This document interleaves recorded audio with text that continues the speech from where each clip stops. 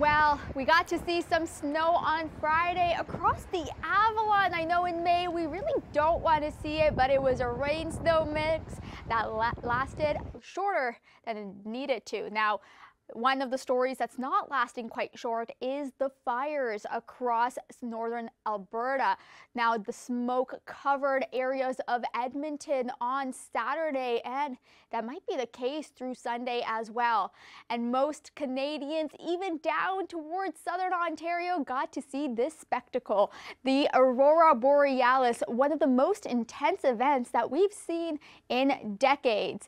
We're going to be talking more about severe weather as we're talking about Mother's Day ahead.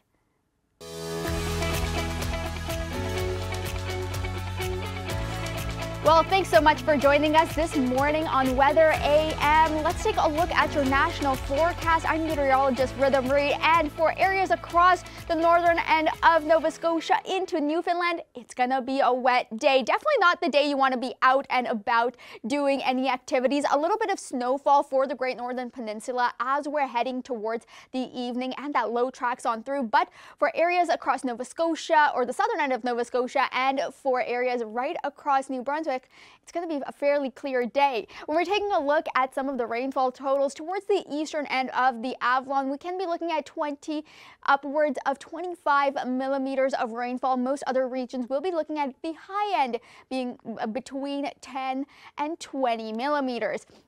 Now, a bit of a quiet start across regions of southern Ontario, but we do have the risk for some pop-up showers throughout areas of eastern Ontario, stretching into southern Quebec and even into the GTA. We're not going to be looking at a washout event by any means, but more so a sprinkle. So you can definitely go for a walk if that was your plan, or a hike with your mom.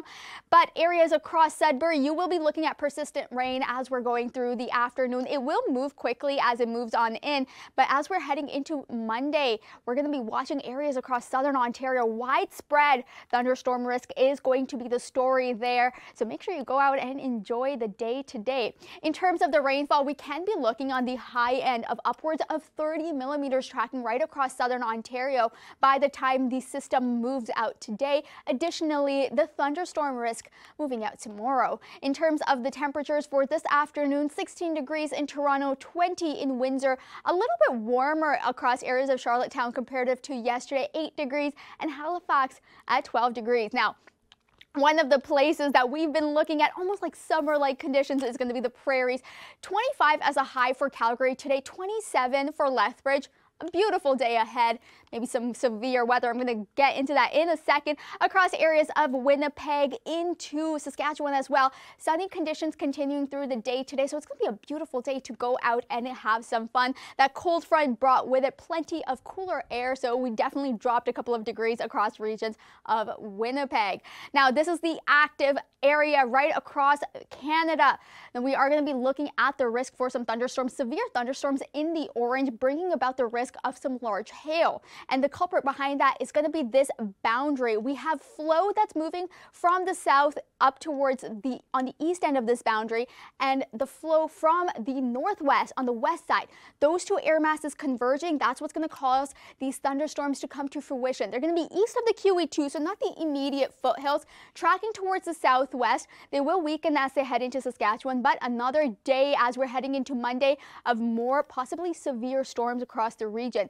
A low pressure is going to be forming right off of that boundary, and that's going to bring with it plenty of showers across regions of the prairies, and the air quality will continue to be poor across regions of Edmonton and Grand Prairie for today.